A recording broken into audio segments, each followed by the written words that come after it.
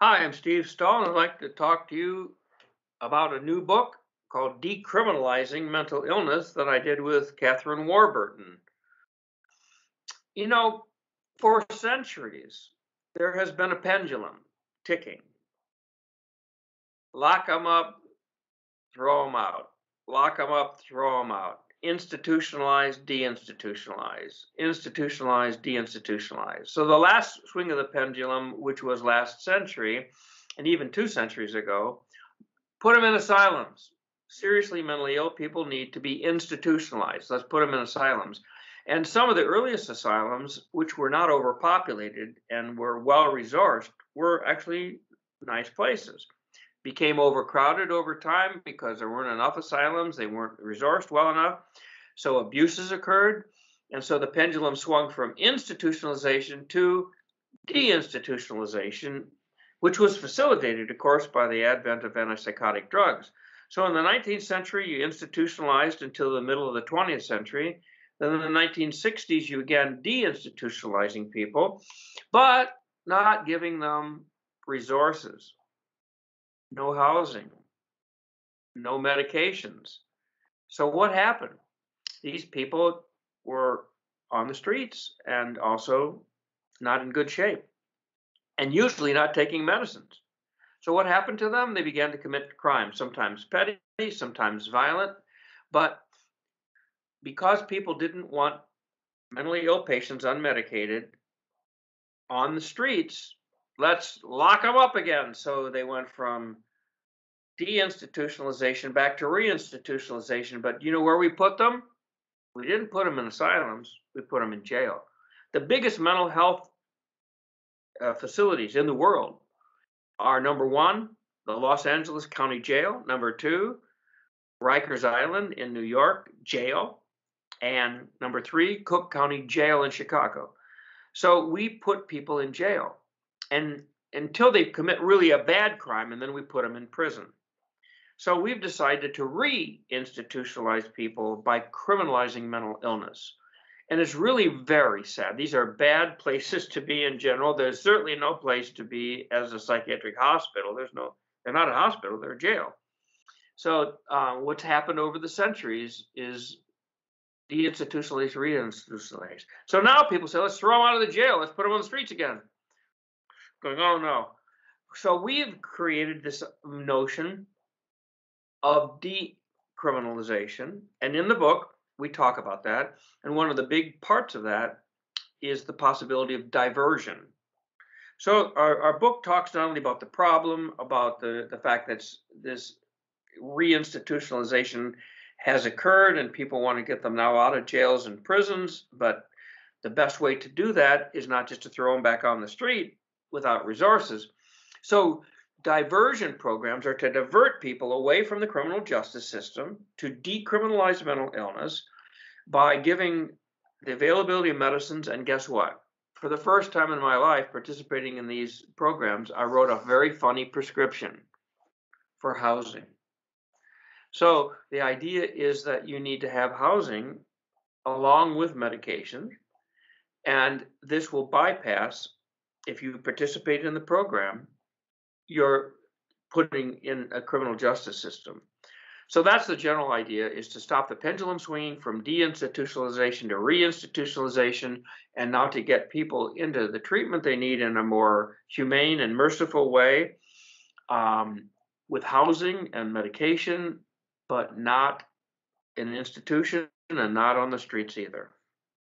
Decriminalization programs have a carrot and a stick. While it's true that if you have not committed a crime, you have the right to refuse your medicine, you have the right to live on the street, and you have the right to have your freedom of your illness and to even smoke marijuana and make it worse if you want to, until you commit a crime. Now, once you committed a crime, you have lost your civil liberties in this society we live in, and you can be forced to take medication.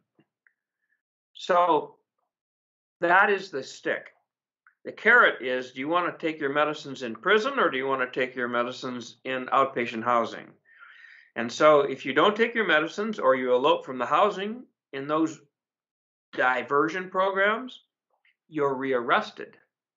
And they come in front of the judge and say, are you going to take your medicine? Are you going to live in this place? And if the person does, they go back to that place. And if they don't, they go to prison. So it is important to have some leverage on the patient to participate in the program.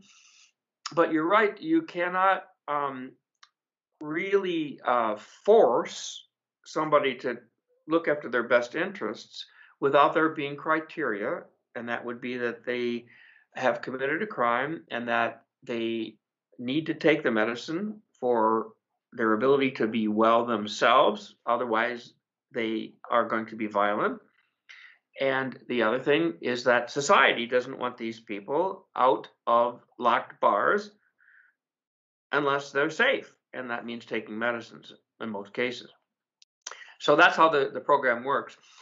And what's funny enough to say, even though you've been arrested, some of the decriminalization programs work differently than the old way. So for example, if you beat somebody up or you throw something at them or you steal something and you're arrested, normally what would happen is you'd be assessed whether you can stand trial.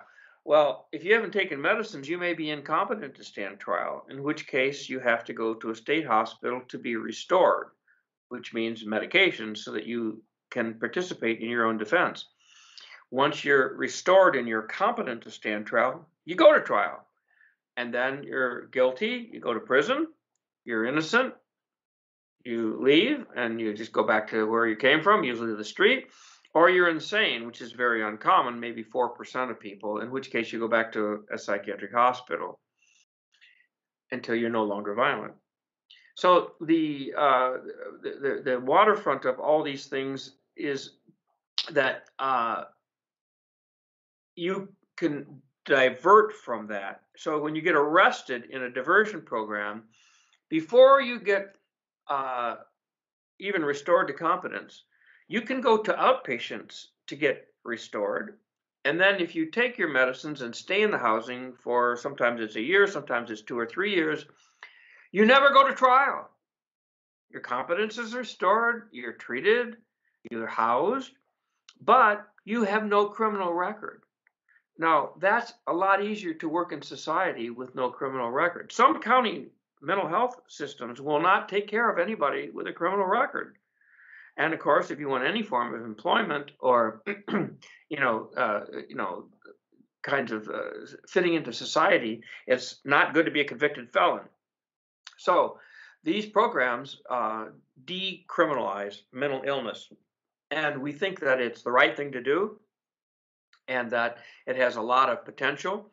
And let me tell you one thing that might just set you on your heels. Are you ready for this? Pop quiz. How much does it cost to put somebody in jail for a year and in prison for a year and in a mental institution for a year?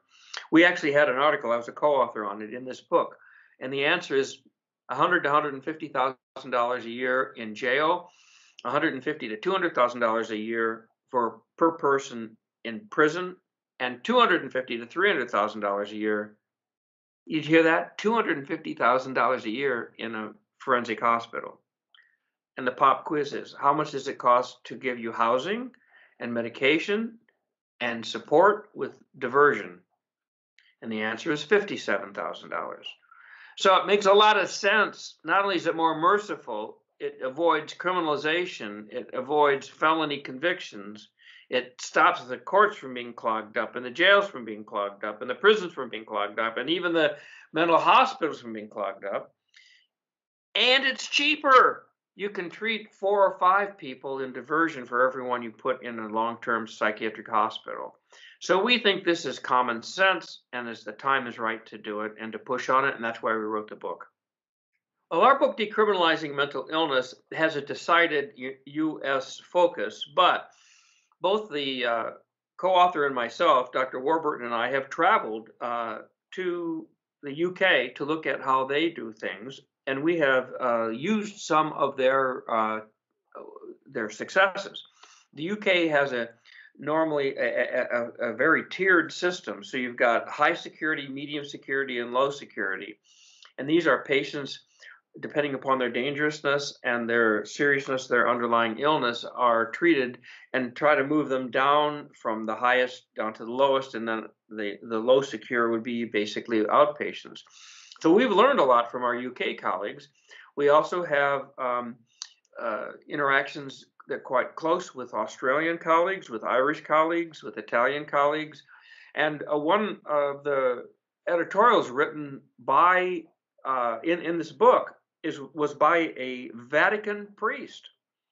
So Father Carrara Alberto Carrara is a PhD neuroscientist from Italy, who then went into the priesthood and is interested in this project and in mercy and trying to do a third thing. There's a three-legged stool for decriminalization. First of all, it's medication. Second of all, it's housing. But third of all, it's meaning, to try to find some meaning for a person who has a serious illness and probably isn't going to work and might not get married and have a lot of perhaps limitations for how their lives are going to live, but still find meaning in that. It doesn't mean you have to be religious, but some form of meaning. And in fact, he wrote a nice editorial about how our mentally ill are the eternal migrants. What? They're migrating all the time. Usually migrants are what happened with wars. So you have the war in the Middle East, and so the Syrian refugee crisis came to Europe and Italy. That's one kind of a migrant. But mentally ill patients have been migrating for centuries. They've gone from families to asylums, to the street, to the jails, now back to the street, maybe to decriminalization if we're lucky. And so he looked at that, and so there's some Italian perspective on this. So we're looking all over. So there is some enrichment of some of the materials in the book from other places.